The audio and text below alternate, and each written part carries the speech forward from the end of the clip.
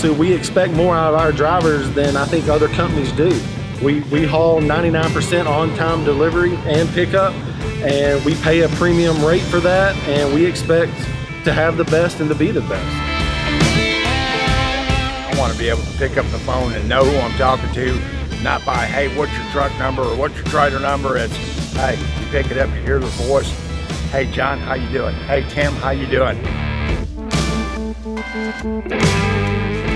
A lot of companies, shy away from allowing drivers to carry their pets with them. Helwig is pet friendly, very pet friendly.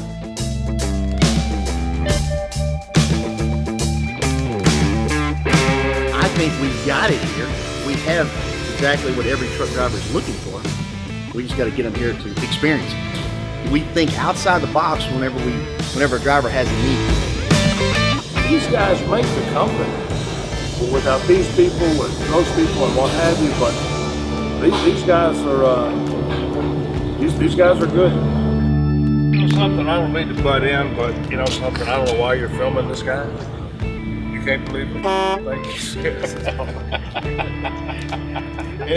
And that's what I had to deal with an owner. My homeboy, you know, that's my homeboy, he's my owner.